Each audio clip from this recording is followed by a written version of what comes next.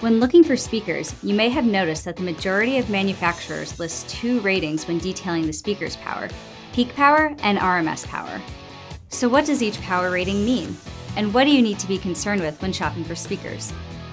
One rating is RMS power, which is the amount of power that a speaker can comfortably handle. This is the rating that is most important when looking for the right speakers for your sound system. Any sound generated above the speaker's RMS power rating will sound unpleasant and may also cause damage to the speaker.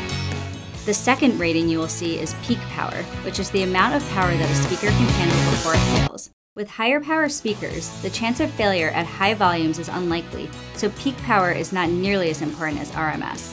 To sum it up, pay close attention to your speaker's RMS ratings. It's important to match your system's RMS power output to your speaker's RMS power rating, so your speakers sound great at any volume. Car toys, a better way